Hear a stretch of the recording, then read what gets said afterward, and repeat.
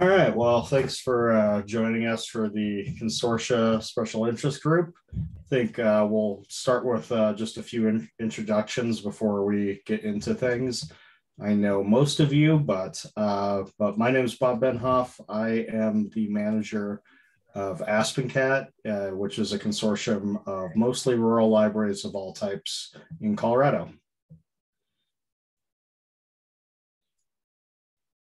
I'm Lauren Denny. I work with a international consortium of libraries around the world, but I am based in North Carolina. So, I'm Nelson Pretzel. I have been working with a two-library consortium in South Africa since 2009 using Koha, and now it's in a transition, and I'm interested to try and continue the consortial work on a multi-country basis. Cool. I'm Michael Adamic. I'm the technology manager of the Central Kansas Library System, and we have 52 public and school libraries that are part of our consortium here.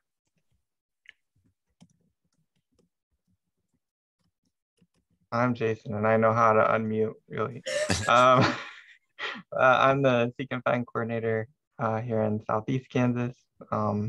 We have a consortium of 49 libraries for 48 publics and 1 community college.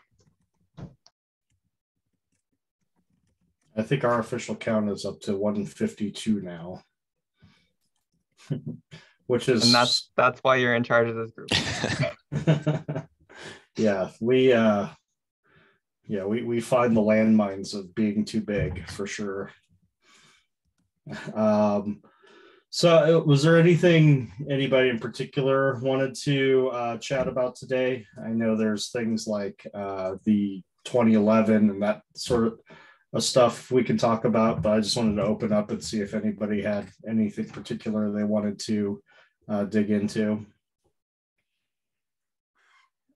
Our consortium is trying to figure out if we want to use the RSS feeds in Koha.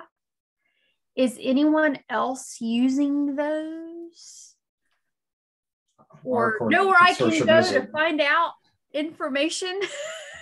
We use them a little bit. So my catalogers use them to keep track of new items coming in.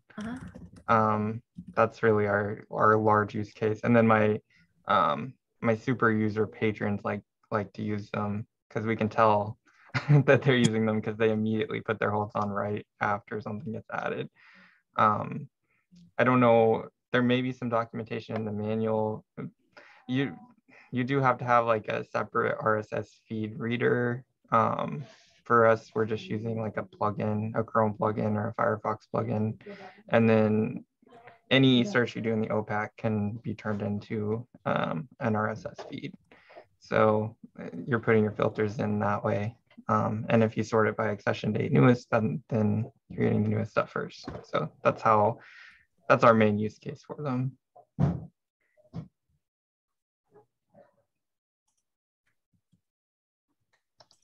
I want to welcome Rochelle to the interest group. Hi, Rochelle. How's it going? Good morning. Can you introduce yourself real quick? That's basically all we've done other than talk about RSS feeds for 30 seconds. Okay. I am just waking up, so my camera will stay off. I'm in San Juan Bautista, California, part of MOBAC, and we have been looking at doing consortia within MOBAC for the last, well, pre-COVID, I'll say 9 months. And we were supposed to kind of be part of it already, but it's been delayed. So I just thought I'd join the group here to see what to expect in the future. So are you, there's an existing consortia that you're looking at joining? Am I understanding that correctly? No, there's one that we are interested in beginning. Okay. Yes, yeah. So I won't know many of the definitions of things that you say, but I just want to start getting familiar with it. So I do know what's going on in the future. Okay, well, feel free to ask a lot of questions. Are you looking at Koha in particular? We currently have Koha. You do? Okay, so you would like to extend that. Yeah. And it's all the other, I think there's 8 other libraries that are interested in doing it. Mm-hmm. So that's cool. Are you supported? Sorry, I'm asking so many questions. Supported as in? Like you have a hosting company, like we use Bywater, for example. Oh, yes. Bywater is also ours, yes. Okay, so yeah, that would they would be able to combine those, I think, not without some difficulty, but that sounds a lot more doable than if you were all on different systems trying to pull everything together. Oh, definitely. Yes. Yeah. I think it should go smoothly. I know on my part, we are a very small library, less than 10,000 pieces. So I'm just cleaning up our database because over the last 10 years, we've migrated to at least 3 different ILS, and each time bad data came over. So just keeping it as clean as possible. When I ordered new library cards, I made sure it began with our zip code just to possibly make it a little bit easier down the road. Things like that to ease the process. Yeah, I've been involved in many migrations, and that often doing data cleanup before is really wise. So it's good that you're doing that. Hopefully the other interested libraries are doing some of that as well. It's going to help that if you're all staying within Koha, there's not some of that translation loss of data that is pretty typical when you're moving from one system to another. So that'll be helpful. But I think the thing, I guess you would have to think about as a group is just how you're going to do the setup, because Koha offers a lot of flexibility in consortial setup. So that just making those decisions is probably going to be the biggest discussion you'll need to have. Yeah, and we haven't really had any discussions in like 18 months, but it feels like things are starting to kind of open a little bit more, and we'll probably get into meeting again in the next 6 months or so. Excellent. That's cool. Yeah. Mm-hmm. Nelson, I feel like you had unmuted to say something a little earlier. Well, no, also there was a speaker in the background of the intercom, so I was kind of muting and unmuting. But yeah, I have some real burning questions. But yeah, go for it. I'm just kind of been sitting back. I've watched the recordings from the previous meetings, and I know there was a conference here in Colorado. So one of the ongoing questions I have relates to, I saw a video about the Aspen that Bywater hosted on their site, and that in terms of the discovery layer. Yeah. And I'm wondering if there's a poor man's way to do consortial work. One of my questions is whether there's a poor man's way to do consortial front end with just Koha. And if not, and I don't think there is because my requirements kind of continue to grow, but you know, is ViewFind an option? Is Aspen going to be open source? So it is open source. So, yeah, but such that a poor man could come in and try to self DIY, you know, work with it without a world of effort. And yeah, that's a good question. If you email me, I can put you in contact with Bywater's lead developer. So I'll just drop my email in the chat. Okay. And he might have a better sense of that because the Aspen Discovery is open source. So the code is published. How easy that is to do an install, I have no idea. But he would probably be able to give you a little bit more of a sense. I know that it's starting, PTFS Europe is starting to do some support. So that's another supported thing, but it is starting to grow where there's more than just Bywater supporting this particular iteration of ViewFind. I see. Yeah, and I've been to the ViewFind site too, and it looks like there's a lot of people who are really jacked about ViewFind, but I'm not really sure. It's kind of like some of the CMSs where they say, yeah, this is easy, but actually it's not so easy. So I didn't, and then the fact that there's the app. So to do international consortial work and not have to configure SMS notifications across multiple countries seems like it'd be better handled with an app. So the LIDA is something that, you know, is appealing from that standpoint. And I didn't see an app. I don't know, maybe there's some apps developed relating to ViewFind, but I haven't. So I know they've worked on a app for Aspen Discovery. So we haven't utilized it yet. And I know some of our I know Lauren's not on Aspen Discovery, but I'm pretty sure the Kansas folks aren't either at this point. Or are you, Michael? You are. Yes. Okay. Have you messed with the app at all? Not a whole lot. And that is the LIDA app that Nelson was talking about. That's one of my goals for later this year. We added Aspen in 2020 during the shutdown, and I was about 3 months into my position. And so at that point, it was kind of just get this out there and started, and that was about all I could do. But one of my goals for the end of this year and next year is to really dive more into the Aspen side of things and get my hands dirty with that, but I don't know a ton about it yet. And so for notifications, it's just email notifications at this point for books that are overdue? So those are typically generated on the koha side. On an email basis? Yeah, I mean, that's the best way to do that. I mean, that's one of our groups of libraries that's part of our consortium is a group of prison libraries, and none of the prisoners have email. So we are still working through trying to figure out how to get notifications when the entire system is designed around everybody having email. So that's been a bit of an issue.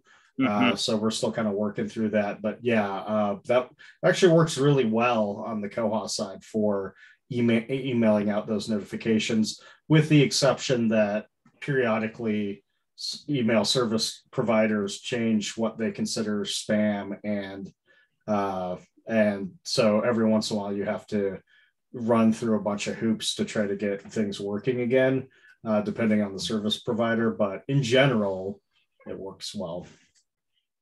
We, in the South African installation, that's, we had the email, and I'm sure that, that's a definite plus. I'm just imagining that younger folks, in their 20s or younger, are so connected with their phones that they have an app where the notification pops up within the app. Seems like it would be more appropriate to that younger set of people. There's also a text option in koha. We also use a third party called Shoutbomb for some of our libraries to do that.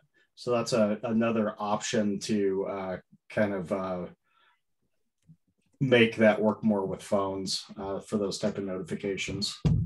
As someone who's probably not going to Aspen anytime soon, I would love to see some sort of like push notification implementation in the base code for koha, but I'm not sure how you would pull that off.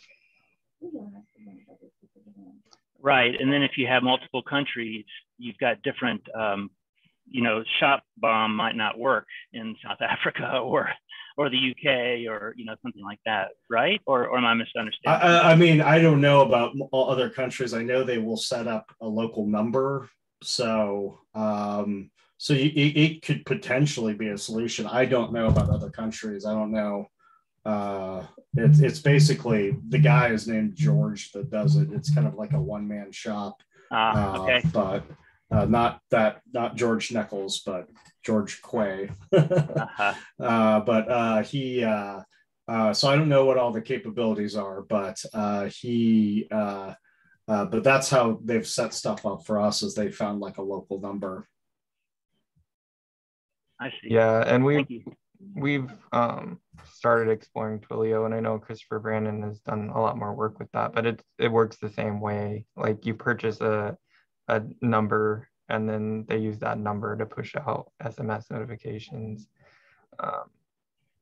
So I don't know if that would be any different. I've asked Christopher repeatedly to talk about Twilio at the conference coming up. Now that I've heard about ShopBum from Bob, maybe Bob and Christopher can talk to each other about doing a joint presentation on Twilio and ShopBum. Yeah, I could do that. He'd be happy to participate with you. I can guarantee it. Less work for him. No, I'm just being facetious. He'd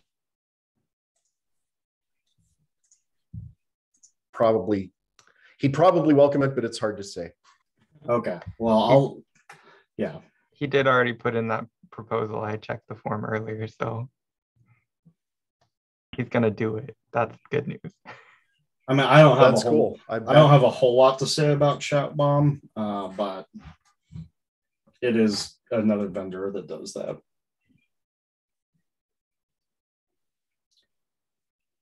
Any other questions, Nelson? Yeah, so on the settings in Koha and the admin for, I forget the terminology now, it's like libraries, systems, and branches or something. Is that something that y'all, I had trouble getting that to work. I was trying to demo it up as though I were different libraries and then log in and then see my local holdings.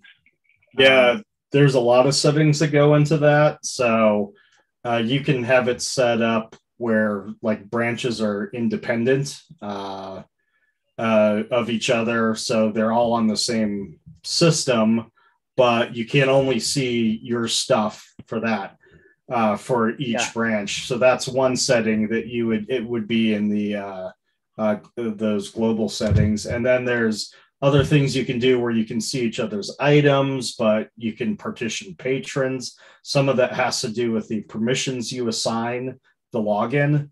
So you would have to get your admin settings kind of all squared away the way you wanted them. You would have to create the library, then you would have to create a login with the permissions you want for that particular library. And then you could do other things like you could do groups, library groups as well as a feature. So because we have a few like districts within our consortium, so they need to be able to have a patron be able to check out at multiple places. So so that looks a little different. So they could go to one of those branches within, but if they went to another library in our consortium that wasn't part of that district, they would have to get a new card. So that's how we set it up. There's a lot of different approaches though.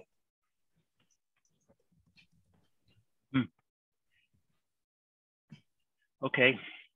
And like for us, a lot of that's driven by sharing. So like our big deal is sharing. If you leave independent branches on, that makes sharing between the branches hard. But if you're just trying to kind of collect them together, but not necessarily share the collections between the two places, independent branches does a lot of things.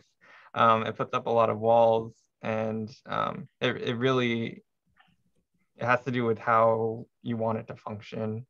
But that's one that early on we had it turned on, and then back in the 2s or 3s of Koha, the 2.0s or 3.0s of Koha, something broke and we had to turn it off, and that kind of opened up the power for us. I see. Well, I kind of, the basic premise is that I'd like for the librarians or the ones that would be adding the items to be able to see pre-existing bib records and attach that were created for other independent branches, I guess, and then to be able to attach their local item to that holding or whatever I forget the terminology, but and then on the front end side, on the OPAC side, for the patron not to be confused about where the items are, to just be able to have one centric view from their own branch, so-called branch, I guess, or independent library. So I'm sure it sounds like there's settings aplenty that one could configure all that with. Yeah, that's definitely attainable. That's what you're describing is essentially what my consortium does, with probably some more nuance in some different places, but that's essentially how we have ours set up, where everybody shares the records, and so you just attach your items to existing records. But when on our Aspen Discovery, you're only viewing, well, you can view either the consortium, we can set it up either way, where you view the entire consortium and then have the ability to limit to your branches, or the opposite, or just view just those materials that are in your library. And it kind of depends, because we have some small schools in our consortium that aren't resource sharing. So they benefit from those records existing when they're cataloging, where it's they can just find the record. Yeah, that's it. Yeah. Yeah, but they're not, their students and faculty are only seeing what's in their facility on the patron side of things. Mm-hmm. And we have it set up in, like I said, we don't use Aspen. So in the vanilla Koha OPAC, you can choose to divide those out into tabs or not. So if the patron is logged in at their library, then it's only going to show, if their library owns it, it'll show that holding separated out. If their library doesn't own a copy on that record, then they'll see everybody's holdings. But if they're not logged in, it doesn't know what their library is. So it just shows everybody's holdings. I see. If the patron isn't logged in, then they're going to see the entire catalog for the single install of Koha. Okay. They can, the drop down menu. So like our libraries, the default is all libraries, but I can my library, or I can choose a group. So like ours, we have 2 libraries in the Philippines, so they have their own group. And then we have 3 libraries in 3 countries in Africa. So their East Africa group and West Africa group. So they can either do their individual library or the group that they're in on the main public site for them to use to default to their local library. They would have to be logged in. Okay, great. And did that take some configuration? No. I had to set up the groups and tell it what libraries were in each group. And we have independent branches off because we want patrons to share, items to share. It was just easier to share everything than, because it does limit what you can do. Even though they're in different countries, wouldn't you want your local patron to be able to just go down to their local collection? Right now, everyone likes having the ability to see everybody, to see where the material is located. So like a lot of our records, we'll have, if it's a book that everybody owns, we'll have like 20 items on one record. Yeah, right. Now we do have, and I can't remember We've got that potential as well. We have in the staff interface, we do have it turned on where your local library will show up, and then all the other libraries is a different tab. But I think in the staff interface, you'd have to be logged in to get that, where my library is this, and then the second library is the other. And everything that you're saying is specific to Koha. There's no need for Aspen. No, I only have Koha. Okay. We're looking at Aspen because we want to be able to pull resources from outside databases. I want to be able to search JSTOR inside Koha. That's why, and there's some other websites we would like to be able to search that database inside Koha. And to my knowledge, Koha does not offer that. Only Aspen offers that. Is that You correct? could load records directly into the catalog, but it wouldn't be quite as smooth. But I would have to import. I would have to You would have to do that, yeah. So yeah, there's probably the advantages. The main advantages I see to Aspen over the OPAC is the one that Lauren just mentioned, where you can pull in stuff from other vendors, other things like that, and there's a variety of ways to do that. So it all comes under kind of one place. You can find everything. Mm-hmm. So that's one advantage. The other huge advantage is record grouping.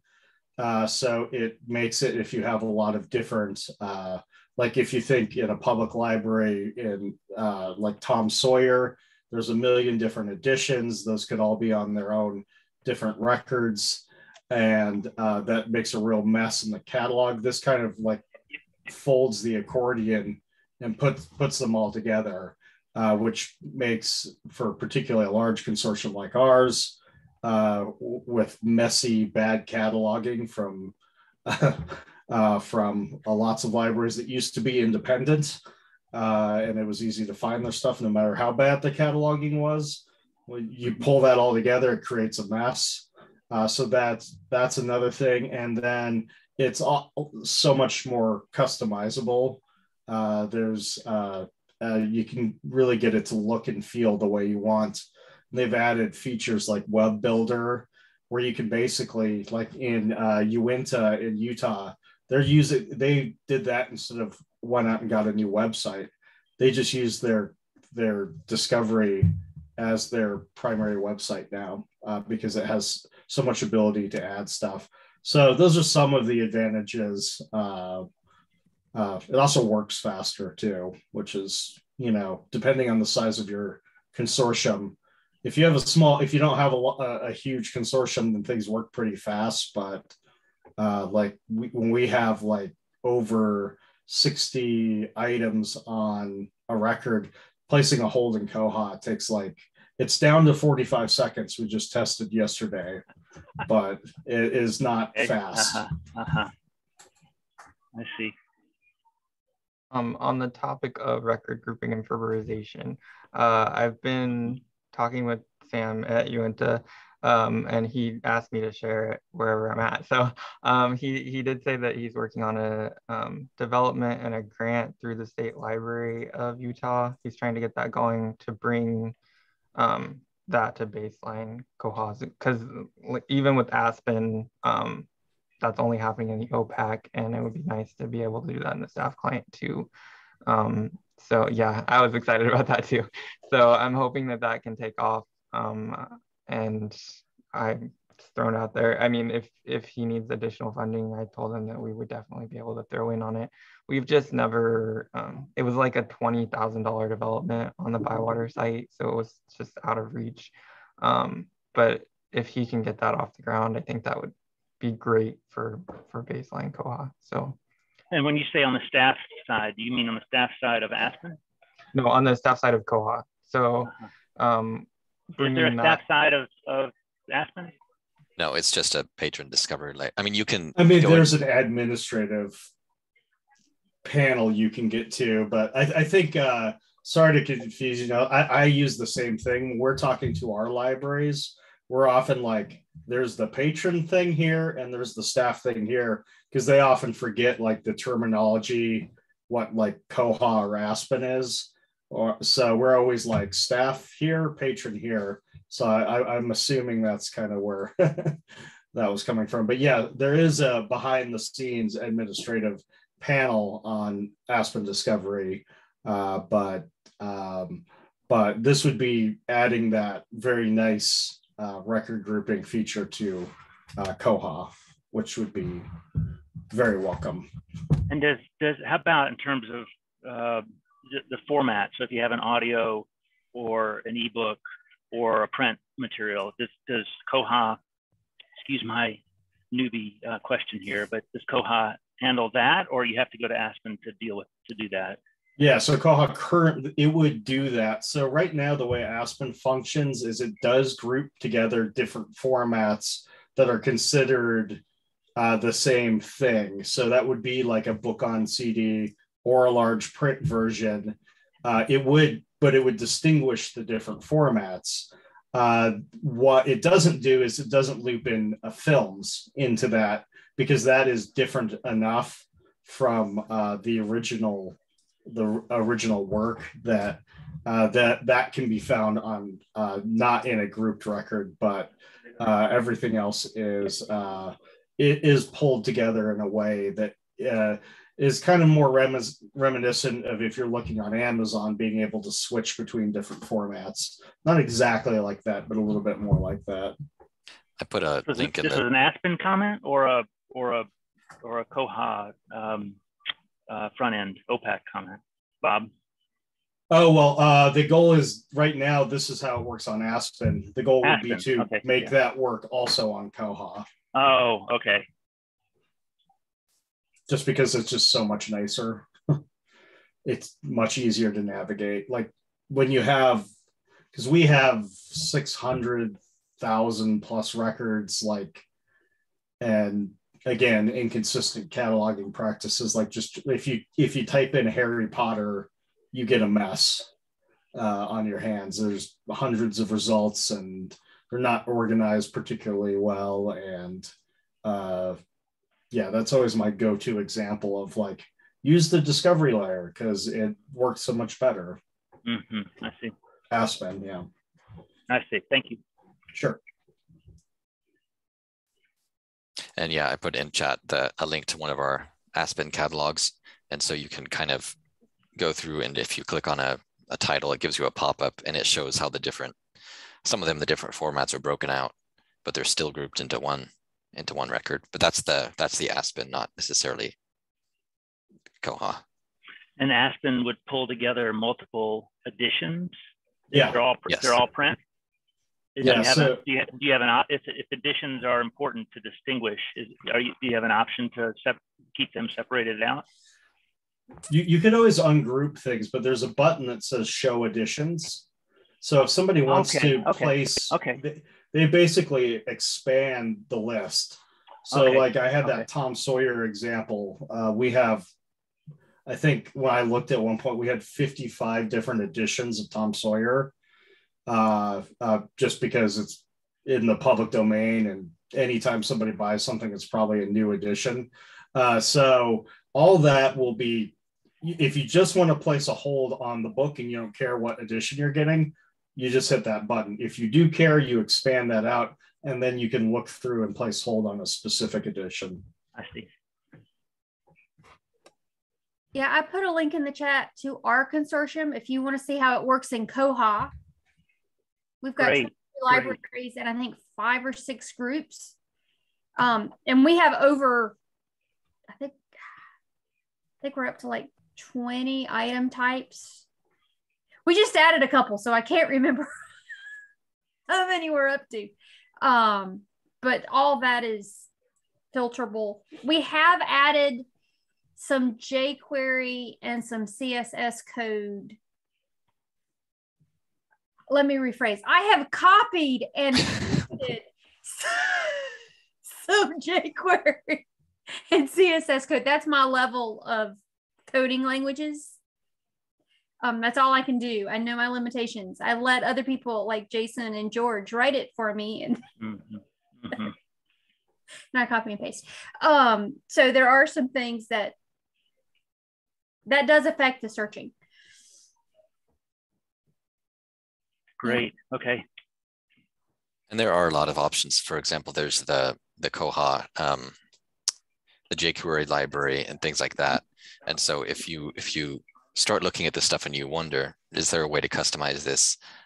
It may not be native to Koha, but there are a lot of ways you can customize things and make it do what you want through some of that. George, I mean, I know that. Go ahead. Sorry, go ahead. I was just going to say, George and Christopher Brannon also do a series of videos with a lot of different ways to manipulate koha using things like jQuery and CSS. And those are all in the library, but actually watching somebody demonstrate the before and after is highly effective. So that's all on the koha-US website to plug the organization. The Koha community website? Koha-US. Oh, okay.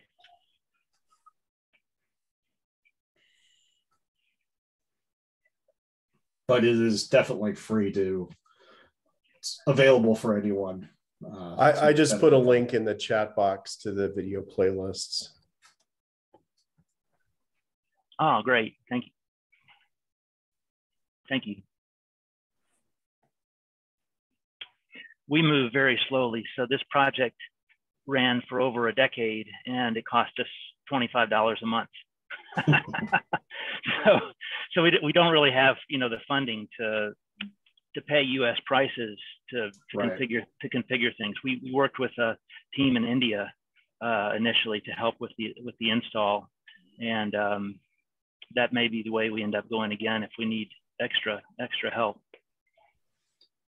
Well, I know, right now the Aspen discovery community is really just starting to grow. It's nothing like Koha, where there's so many different options for support. There's so many people that are unsupported, and like a huge community out there that's global to lean on. So that's building. So it'd be fantastic, I think, if more people started spreading that in different ways, so it could build that variety. Because that's to me, that's the beauty of open source, is you get so many people using things in so many different ways. It just really improves the product experience for everybody.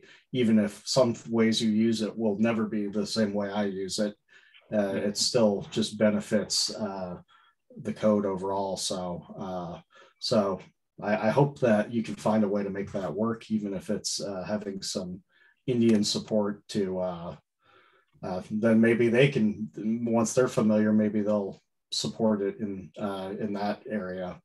Right, I asked them and they've done some viewfind install, but they haven't done and so that's why I've kind of wondered whether Bywater is holding this as sort of a proprietary development thing, or whether they're just able to speed ahead as a single organization, and then eventually sort of delve it out to the broader community, or the broader community will be included or something.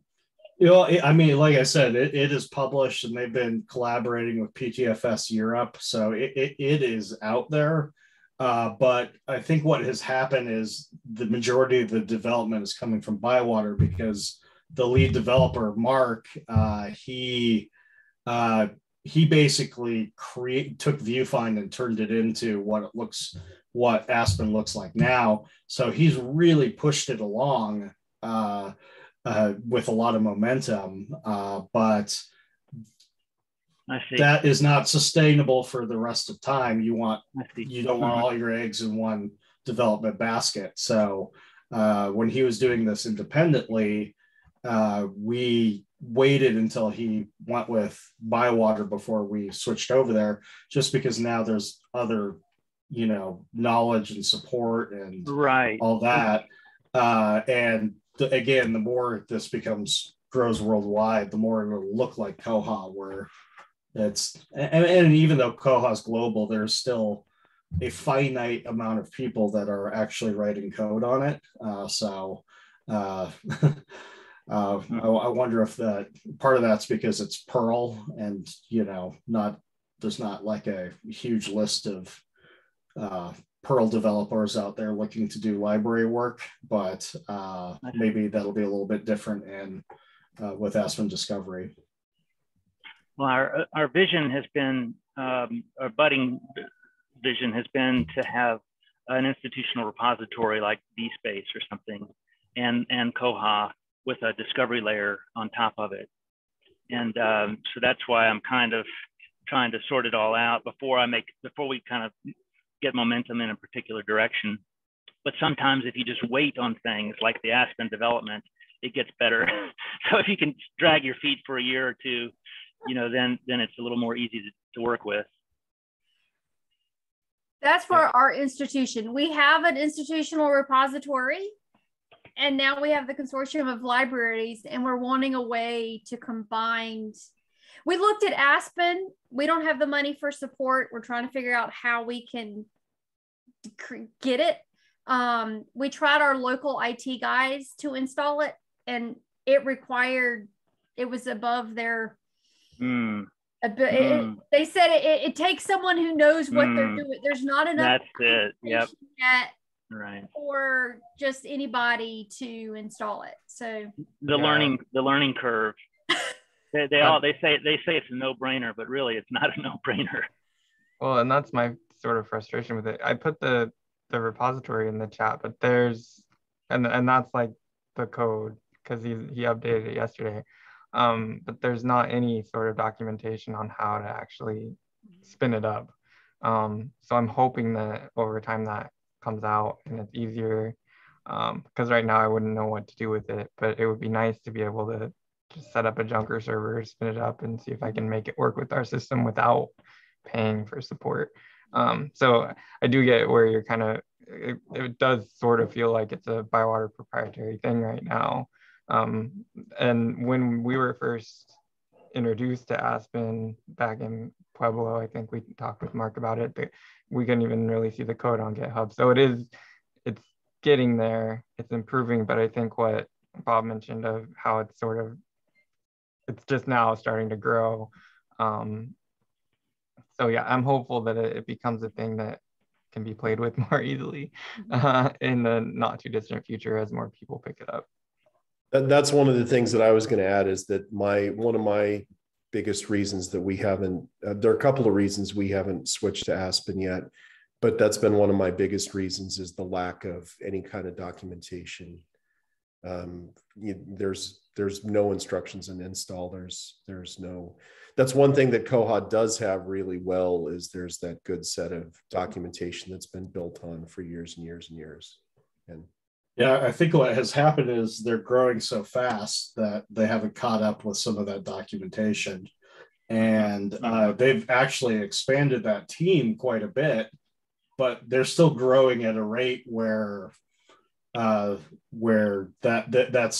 they haven't caught up with a lot of those things. So at some point, I expect that will happen. I guess it's possible that they could continue to grow at an astronomical rate, and it'll be a while before we catch up. But at some point, I imagine it'll slow a bit. I think one of the things that one of the unsung heroes of Koha documentation is Nicole, who used to work for Bywater. That she Engard. was, yeah, Nicole Engard, and she did. She practically wrote the entire Koha documentation herself because that's all she did. When she would go out on training, she would go and she would train, and then she would go back to her motel room and write documentation all night. She was just on all the time with that. So, but the other thing that'll help too is the more people that adopt it. Now that Nicole is no longer with Bywater and she's off doing things with Red Hat, or I'm not even sure she's there anymore, but she's out doing other things. The Koha community had to step up and create a documentation process.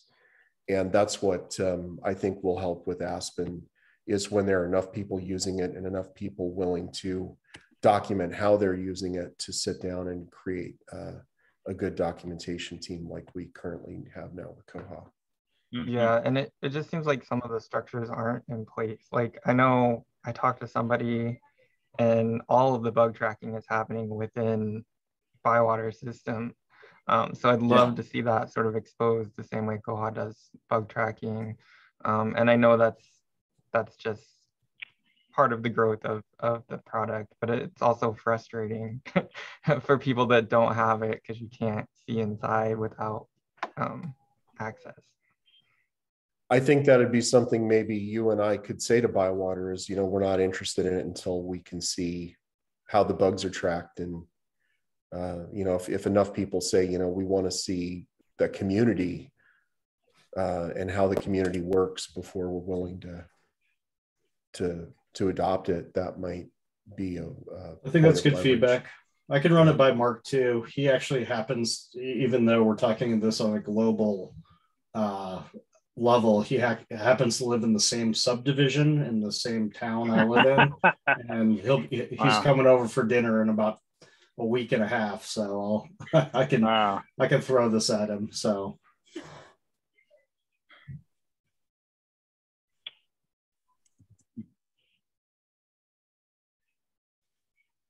Hey, Rochelle, I wanted to check in with you. I know we've been talking, see if you had any questions that stirred.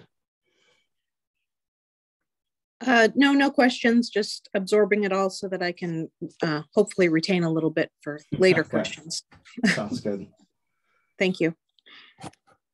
So there is, go ahead, Nelson. Another quick comment that I don't have a link, but I'll try to come up with one. There's a guy, maybe you've seen or aware of him, who's in Pakistan, who's been doing videos for various aspects of Koha, and he does really great videos.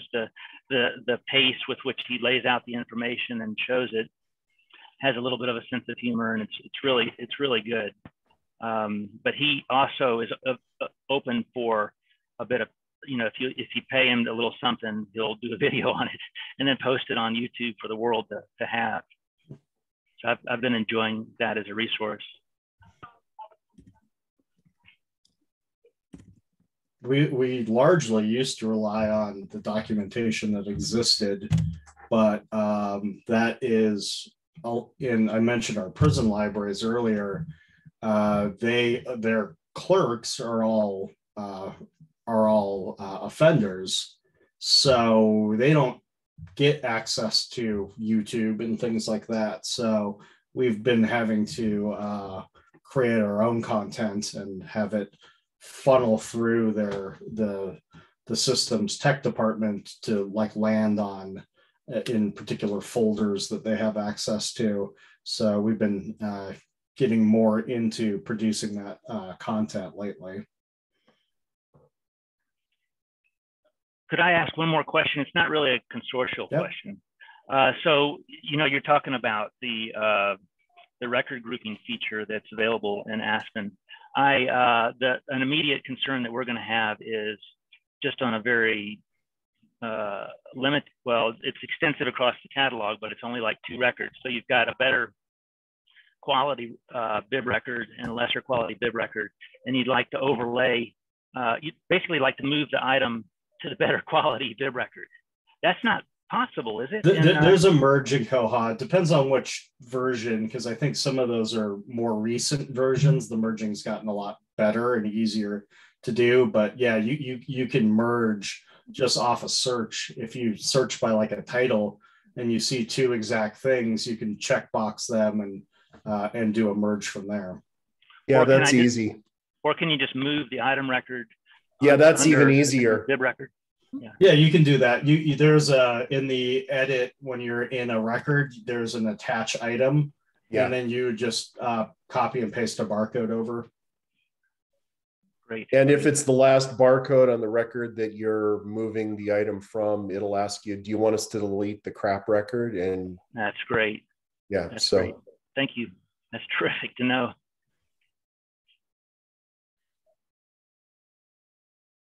I have 51 libraries, and a lot of people that are not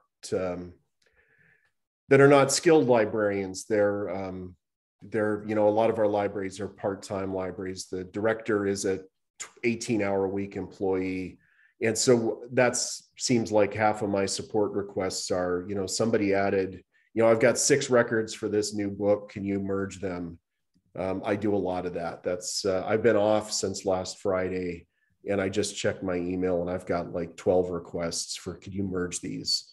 Hopefully 6 of them are all for the same record, but we'll have to see. With my luck, it'll be 12 individual merges that need to happen.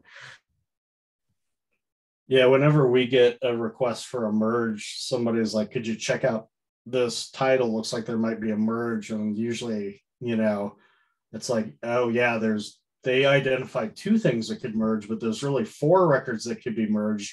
And then there's another edition that could be merged with another record, and then the audio book needs to be merged as well. And then you kind of look at it and you're just like, okay, yeah, this is the next 40 minutes of my day is just going to be repeating this search over and over again, doing some merges, then repeating it until finally it gets condensed into like the 5 separate records it should be versus the 25 it used to be. I asked them to send me the URL from the staff client for each record they want me to merge, but I also have the opposite situation where I need to unmerge things where people will attach the video to the to the paperback, and that's another. That can be more of a pain. Yeah, that's a pain too. I get not as many of those as I get merges, but I get a lot of those where, how come there's a video on this record? Yeah, I don't know, George, if you've done that. We don't typically train people or tell them anything about merging other than to let us know to do it for them. For that, yeah, I have the merge controls are all hidden. So I'm really the only one. The NEKLS office is the only place that has access to that. Otherwise, there would be one record. There would be one bib record for Huckleberry Finn and Tom Sawyer, with all of them on one record, or things that in translation, they would all be the same record. Dante's Inferno, there would be one Dante's Inferno. It doesn't matter who the translator is, anything like that. Yeah.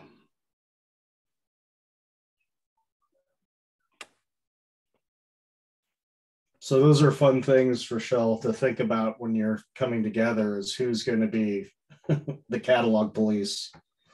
Oh, that would be me. There's only 3 of us.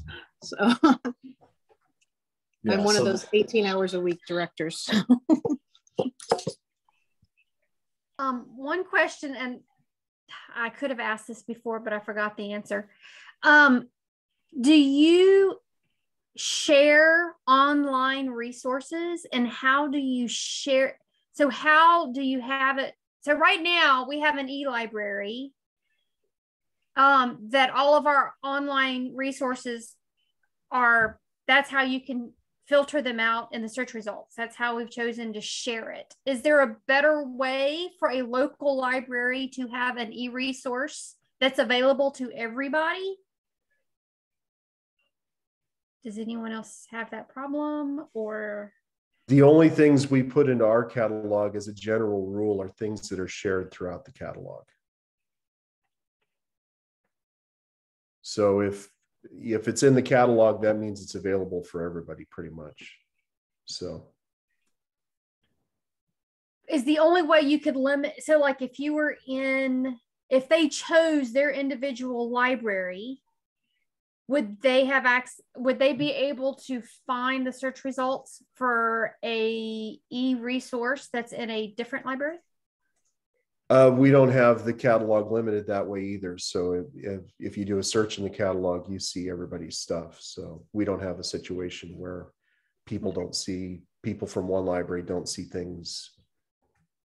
We don't have that situation. So this is how we use Aspen Discovery, because some libraries have like Hoopla and most don't.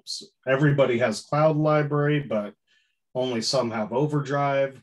So you're able to configure that per URL, per each location, what gets seen and what doesn't. So that's how we have to handle that. Yeah, now that would be nice for us, because we do have some library, all of our libraries have Hoopla. Mm-hmm. Not all of our libraries have Overdrive. So it would be nice for the libraries that do have Overdrive to be able to put that in the catalog. And not only do some libraries have Overdrive and some libraries don't, but some libraries have different Overdrive collections than others. Most of our Overdrive libraries are on the state of Kansas Sunflower e-library. So, but yeah, that would be a nice thing to add with Aspen, but currently we don't have that. So. Yeah, if they're using like Overdrive Advantage, you just need the key and you put that in, and they get those additional titles that the rest of the consortium might not have. So it is actually fairly easy to configure. One of the things though that we try to do, that is one of the things I like about the Koha OPAC, and our philosophy is that it's all shared, it's all stuff, it's all about sharing. And so our catalog is open to everybody in the same way. And I think having separate catalogs makes things more complicated for the basis of sharing. That would be an issue for us, is that for years and years and years and years and years, all of our library cards that almost all of our patrons have one catalog address on it. And so saying to some people, it would be a situation where saying to people, the catalog is the address that's printed on the back of your card. That would need to stop if we, and those, 150,000 people that already have cards would need to be told that's not the address anymore. So, or for your library, go to this other address if you want to see what's specifically at your library. So. Okay, thanks. Well, we've got a couple minutes left. Are there any other questions or topics? I know that for those of us that are Bywater supported, we just scheduled our upgrade to 2011 for August 1st. So I don't know if any of you have done that yet. Ours is August 8th, so I'll listen to your horror stories and decide if we need to stop it. We'll go last. We always go last. NEKLS always goes last. This is a first for us, but we're going to be an early adopter, so we're doing it end of June. And the main reason we're doing that is because we have a migration that happens right in August, and so we wanted to get them. We didn't want to have a upgrade right after they migrated, and so we're getting to do two new things for me this year. So that's exciting. Yeah, we've done early adopter before. We had one bad experience that wouldn't necessarily have been prevented had we waited, just because of the way we're set up is different from other consortia. So it still might have happened anyway, but mostly it's like when they actually go over some of the training on new features, it happens after you would actually have it live on production. And that just doesn't work. We don't have enough staff to go through each bug and look at each thing that's coming and really think about it and test it out. And that would be under the assumption that they still gave us enough time on the sandbox to do that. But it feels like this time we're going to have more time on the sandbox than we've ever had. So hopefully they're ironing out some of those issues where the webinars are a little earlier, the sandbox time is longer, so we can actually get a look at it before it's in production and we're just seeing what happens. I also talked to Margaret this week, and she said they're working on putting together test plans and things like that you can actually have a framework for what things you need to test rather than trying to go through and test everything. That's fantastic. She didn't mention that to me. That's fantastic. Yeah. My experience is it's always the thing that nobody thinks of is the thing that breaks. Yeah. But yeah, she told me the same thing, and they're trying to come up with ways to encourage more people to use their test servers. So it sounds like they're hitting it harder this time.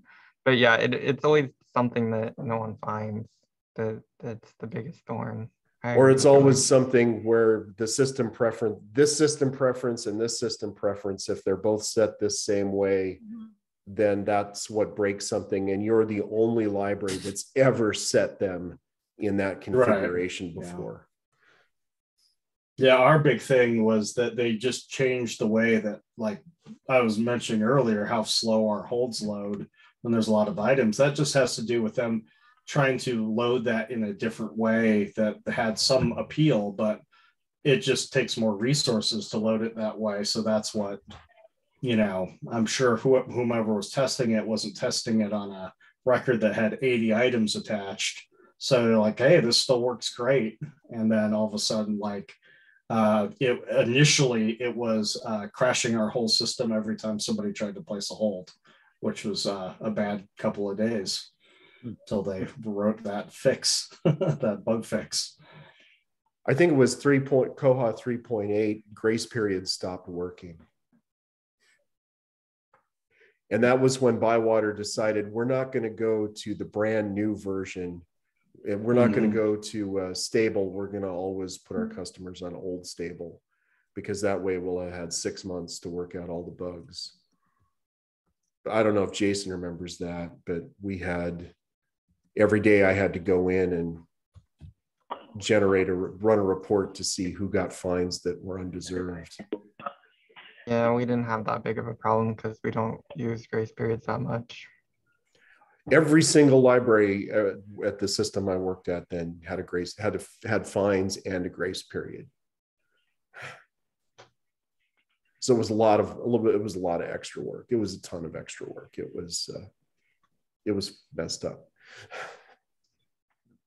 All right, well, I think we're at time, so I'll thank everybody for the great discussion.